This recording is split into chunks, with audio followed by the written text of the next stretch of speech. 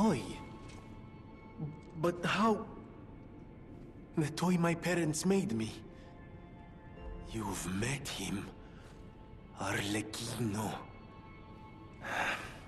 We had just watched one of my favorite films, I remember. I begged them to make me the warrior from it. If I hadn't, would my parents still be alive? Would we have been untouched by that murderous puppet?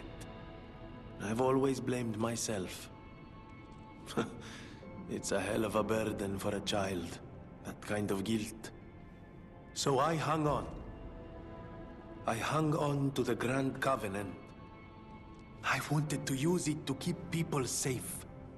You know, in many ways, I envy you. Your strength. Thank you for this. Talk about closure. I always welcome friends. May I be of service? Oh, how long do you think it will take me to decipher it? Time me. Ecco! All done, and all yours.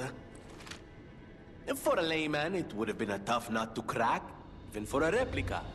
Child's play for me, of course. I bet you could make a fortune by solving the code behind it all. But why the Grand Covenant, I wonder? Apologies, my friend. I became lost in thought.